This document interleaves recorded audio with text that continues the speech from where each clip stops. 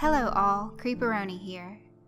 What you'll hear in this video are submissions to my Halloween Creepypasta Contest. You can show your support for the stories you like most by commenting below, and your feedback will help me decide a winner on October 28th, 2016. Thanks for listening, and I hope you enjoy what these talented writers have to offer.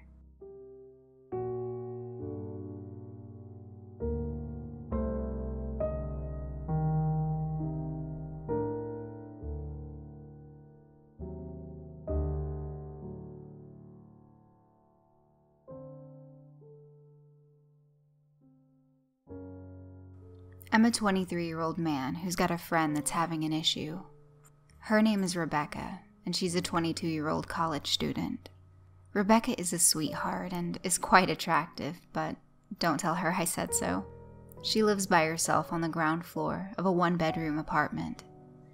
She's having me spend a few nights on her couch because of what happened the other night. You see, she got home from school, and after studying for a few hours, she decided to get some sleep. The weather outside was so nice, she opened up her bedroom window to let some fresh air in. Around 3 in the morning, she woke up in terror. Somebody had cut open her screen and reached their hand in and was gently stroking her hair. She screamed and the person ran off. She called the police, but they didn't find any leads to go on. They asked her if she'd gotten a good look at the guy, but all she saw was his hand in the dark, and only for a second. They told her they would send a car by for a few nights to check if anybody was lurking around. Other than that, there's nothing they can do for her.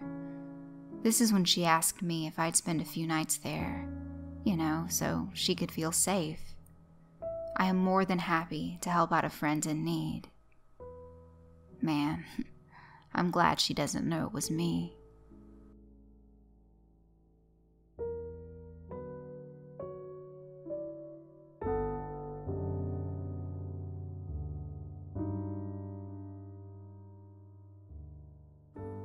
Have you ever listened to the silence? I have. It was beyond the worst mistake of my life. There is a sound just beyond the silence. All you have to do is focus. Try your best to sound out the message. After the first time you decipher the message, it will become easier and easier until you can do it almost by accident. The first time I did it, I cried, almost instantly. Not because I was frightened or because I didn't like what I heard. No, it was the exact opposite. I loved what I heard. It was the most beautiful, amazing, and empowered voice I've ever heard. Well, at least for the first couple of times. It was the most comforting voice that could ever be spoken, yet I am the only person that it speaks to. This did not please the voice, nor does it please me. Please, someone help me. Being the only person this wretched voice speaks to is driving me insane. It is no longer the beautiful voice that I once knew. It is now terrifying and evil, the worst voice I've ever heard. I hear it every minute of every day, and I know what it is. It's the prayers of the dead, pleading to regain entry into our world. The first couple of times we spoke, they thought I was one of them, a new person. They figured that I was different when I told them that I had to go. I had to do something else. Why? Have you ever heard of a spirit doing something else? Have you ever heard the pain of every spirit ever crying out to you? Have you ever heard the true pain? No, you haven't. You have never once heard the pain. No cry, not even a scream of the worst torture, has ever been as bad or as loud or as tortured as these voices are. These voices know that I am living and that I can hear them. They are no longer a cry forged together to create a song more beautiful than the most beautiful opera, or a choir of the most amazing voices that have ever been heard. I can now understand each and every one of them. I can understand all of the cries individually. I can hear all of the pleas. It does not matter what I try. I cannot stop hearing the spirits. I hate this. I talked to many spirits trying to ease them, but spirits are smarter. Spirits are older. They have experience that we do not have. I was talked into doing a ritual, something never meant to be done. I learned the ritual from one of the spirits that seemed to not care about the other voices. I brought back one spirit, only one that sounded familiar, one I thought I could trust. I brought back my true love, Ivy. My wife died months after our marriage. A drunk driver struck her after a late night at work.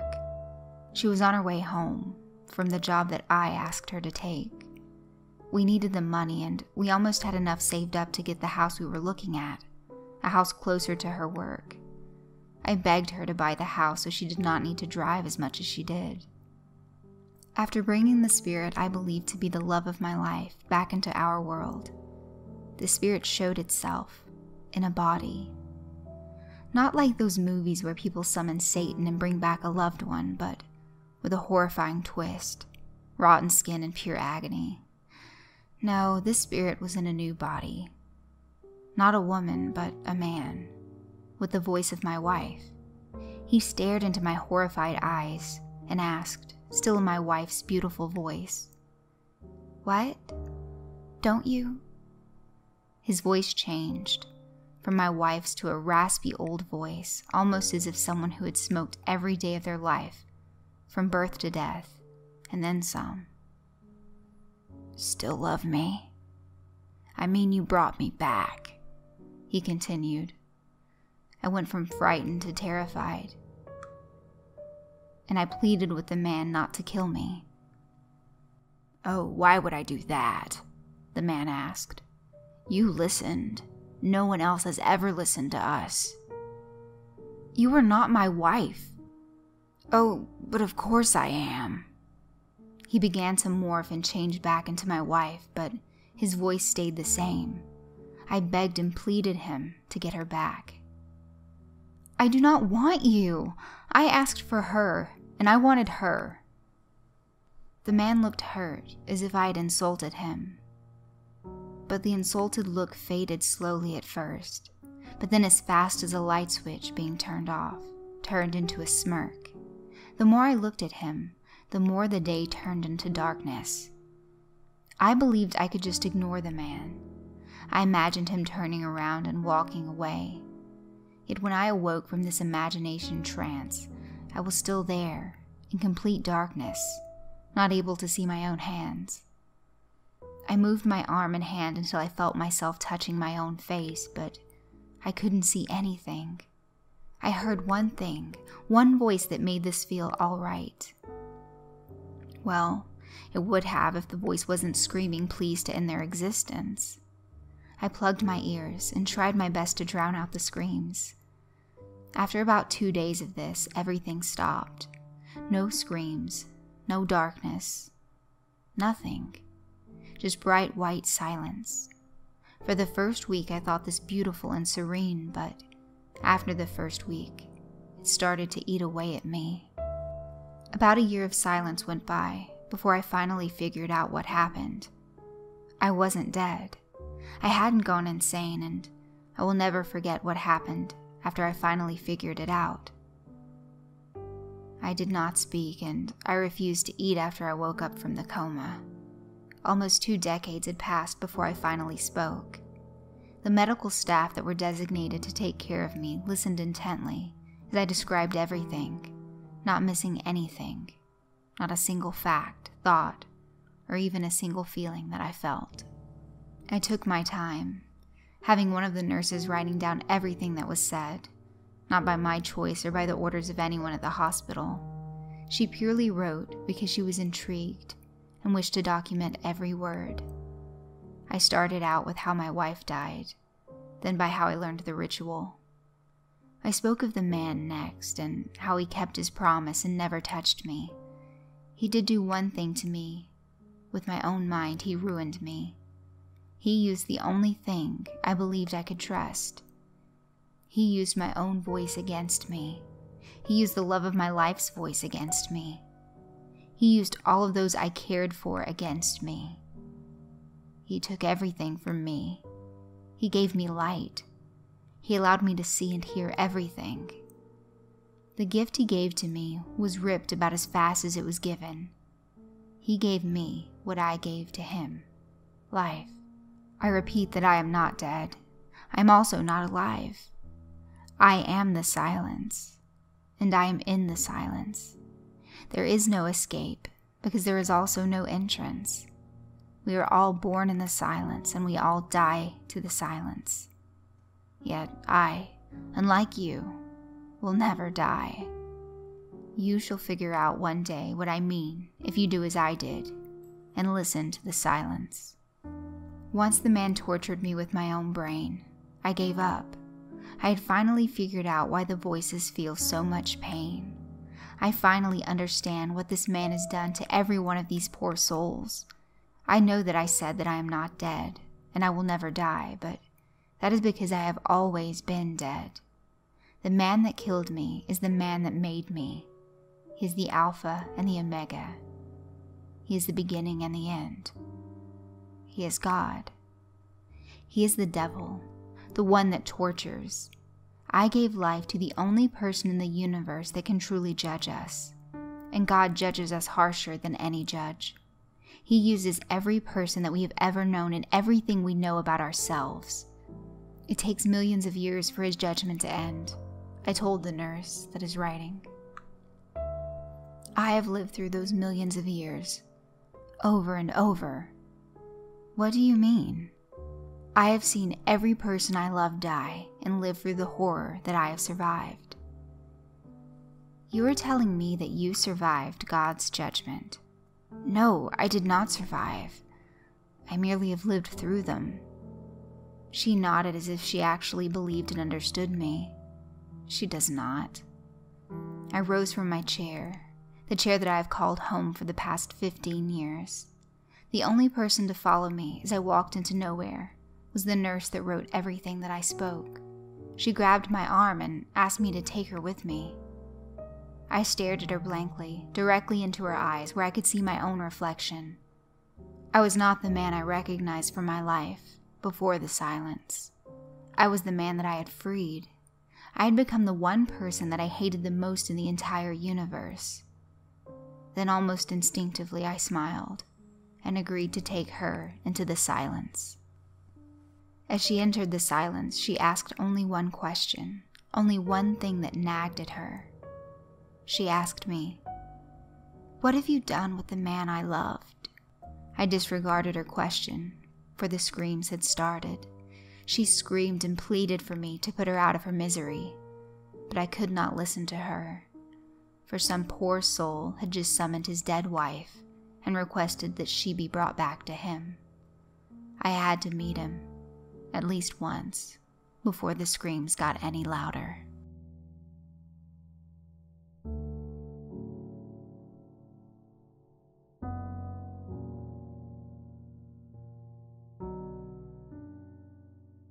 What do you think the laws are? Try to keep your own religion out of the answer. A very long time ago, an old man walked up to me at the park. Now me, being a stupid small child, I said hi. I guess the big red flag was when people just seemed to walk through him. I guess at that point I should have ran or at least screamed fire. He said only one thing to me. Find me, follow me, ascend with me. Then he faded away. From then on, the man and I had conversations about what the writer was thinking in each verse of the Bible. At a point, around my 17th birthday, he asked me, "Boy, do you know the law of man and gods?" "No, sir, I don't. What are they?" I answered. "They're none at all," he protested. "The laws are only created by the man whom conjures the gods. However, there is one law, a law of nature. Much like fire, man cannot live without the gods, and the gods cannot live without the man. "What do you mean?" I asked. The man held out his hand. "Take my hand. I will show you." I, still as stupid as I was years ago, took his hand, and just as I grabbed, I was jumped into a place completely black. The only thing in sight was the man.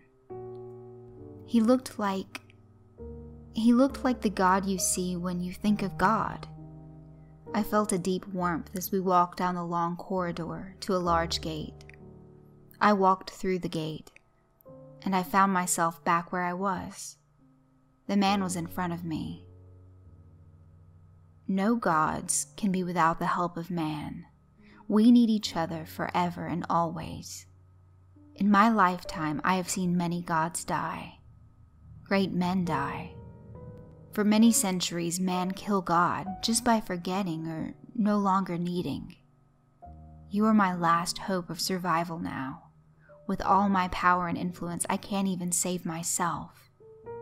Never forget about the gods you know are real. And with that, he faded away.